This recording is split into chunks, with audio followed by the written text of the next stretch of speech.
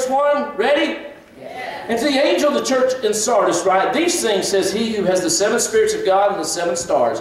I know your works, that you have a name, that you are alive, but you are dead. Be watchful and strengthen the things which remain, that are ready to die, for I have not found your works perfect before God. Remember, therefore, how you have received and heard, hold fast and repent. Therefore, if you will not watch, I will come unto you as a thief, and you will not know what hour I will come upon you. You have a few names, even in Sardis, who have not defiled their garments, and they shall walk with me in white, for they are worthy. Don't you want to be one of those? He who overcomes shall be clothed in white garments, and I will not blot out his name from the book of life, but I will confess his name before my Father and before his angels. He who, everybody read this out loud with me, ready? He who has an ear, let him hear what the Spirit says to the churches. Father, we thank you for the Holy Spirit of God, how he moves and when we come together, how you're saving, delivering. Lord, you're helping the saints be stronger and encouraged. You're bringing the sinner in and seeing them saved and transformed, not looking like us, but calling them as you designed them to be. We thank you for this privilege of sharing your word. I need your help. I cannot do anything without you, but I believe with all my heart this is a word for Freedom Center today. I believe with all my heart you've put this on my heart. I know we're doing a series, but you in perfect authority and sovereignty have allowed this day to come that we could speak this word, Lord, of preventativeness, Lord, to see, God, you continue to do without giving the devil a foothold. We thank you for this day and give you glory in Jesus' name. Can I have a good amen? Amen. If you want to take a vacation to London, I guess that would be fun. I've never been there. But there's a place called the Metropolitan Tabernacle. And they give tours of the Metropolitan Tabernacle. It's a 5,000-seat auditorium. And the tour guide would tell you this. He would talk about the great Charles Spurgeon. And he would talk about when Charles Spurgeon preached on Sunday mornings that the 5,000-seat auditorium was completely full and people would sit around the walls and stand around the walls and stand outside in the foyer just to hear Charles Spurgeon preach. He would talk about the way things used to be. Today, there's just a dim shadow of what used to be. They're living in the past of looking of that great day that happened at this Metropolitan Tabernacle.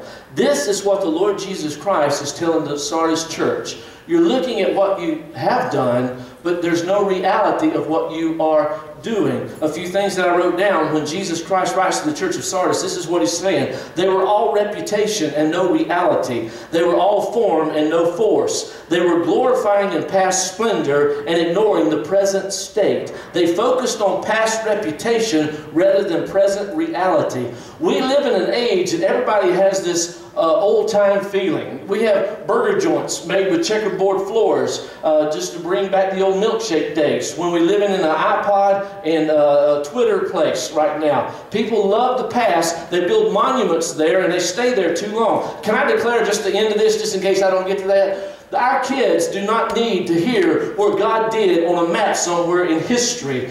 They need to see a present reality of the power of the Holy Spirit. They need to see people healed, delivered, and set free. We do not need God to prove himself to us because we trust him by faith. But this world, who serve many gods who are not really God, are trying to find something in reality. There is only one God who answers by fire. His name is the Lord Jesus Christ. He possesses the Holy Spirit. Power that we need. We do not need form and fashion. We need power. Revelation, the first verse in chapter 3, second part says this.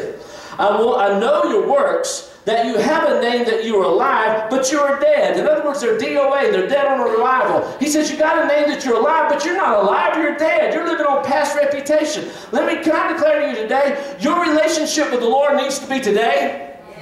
I made him Lord of my life in 1978. He came into my life and radically changed me at an altar somewhere right here. And he moved in my heart. He became Lord, Master, and Savior. But I can't stay in 1978. This is 2013. But can I tell you right now, it gets sweeter as the days go by. I hear him whisper my name. I feel his presence in the darkest of hours. I've seen death in my family. I've seen sickness. We've gone through tragedies. We've gone through financial crisis. But my God has always been a very present help in time of trouble. And it gets better and better and better. He is alive today. Yesterday was great, but it's gone, Bubba. It's over. Live today devil. Why is he bringing this scripture to us, to Sardis? More than any other, than these 7 letters that we're studying these last few weeks and a couple more weeks ahead.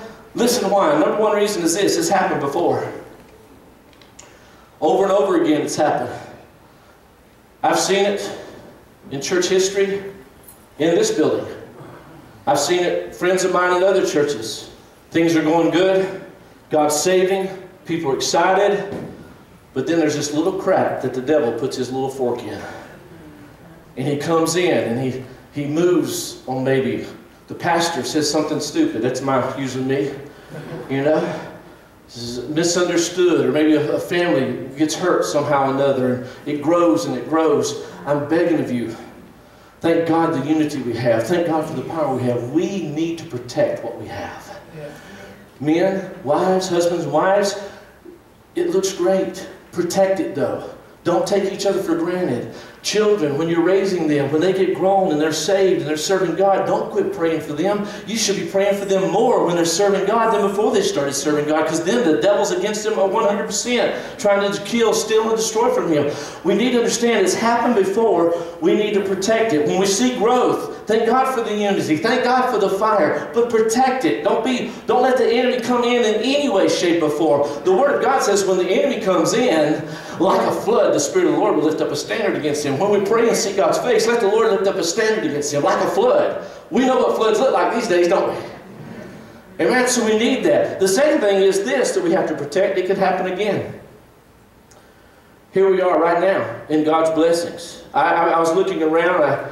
Our superintendent from the South Carolina district came. Victor Smith and Nell Smith came yesterday. Elva and Dwayne Martin, they built our North Campus under another church name, and then we went and took help with it and come alongside them, and now it's our North Campus.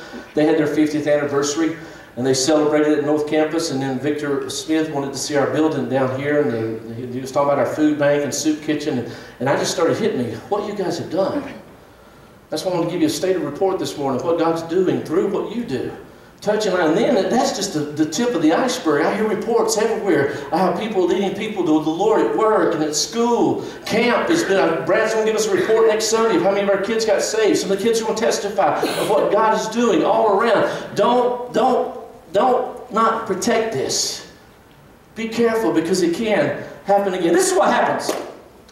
So Spirit-filled men and women get together. Maybe in a building like this, and God starts moving. God starts touching.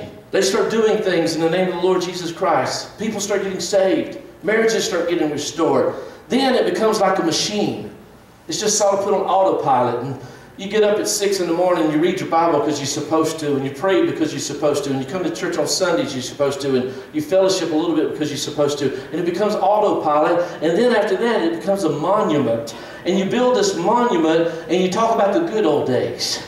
Listen, I appreciate the good old days, but they like my $5 I had yesterday in my billfold, it's gone. And it ain't coming back.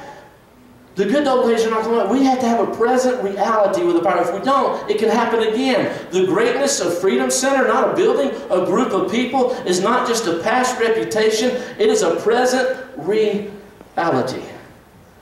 Just for you history buffs, this letter is bringing back to us, or represents the age between 1500 and 1700 AD. Sardis, the church we're talking about, means remnant. There was a remnant of people who escaped Thyatira's, the Catholic era. If you remember, Martin Luther nailed his 96 thesis on the door of the Catholic Church, saying that we can read the Word of God ourselves. We don't have to confess to a man, but we can go to the Lord Jesus Christ on our own. And so they escaped that, just a remnant did. But the problem is now they find themselves going back to that and remembering the good old days. And Jesus is telling them through John, he says, you had the reputation of being alive, but you're dead. I almost wanted to ask you to go feel each other's pulse. See what's going on. I forgot to mention this in the early service. Jerry Alberson is getting the Usher and Safety Team Award for Freedom Center. I just chased a squirrel. I'm ADD, I can do that. Wednesday night, we had a lady with a little girl in the front seat driving. Everybody's getting out of church on Wednesday night. The whole front's full of people, parking lot's full of people, and then I hear somebody yelling, call 911, call 911. Jerry Alberson A lady's driving down the street here and has a seizure. And a little girl in the front seat starts yelling out and crying out. Jerry Albertson, one of our ushers, runs and catches up with the car, opens up the door and jumps in the car and puts on brakes. I said, you got the Usher of the Year award. Now he turns red and gets embarrassed like that. But I was saying about the pulse. That's the second seizure we've had right here on our front porch. Ah, what a better place to have people pray for you, amen? But we need to understand we need to have a pulse again. What is the heartbeat of our church? God told us 10 years ago if we would go for people nobody else wanted, He would send us people everybody wanted. This is what we found out. The people nobody wants, when you get them saved and they fall in love with Jesus, they grow up to be the people everybody wants because they'll give you their life. They'll give you their life. They'll show God right how to start. So it's exciting. We need to understand it. We cannot let it happen again.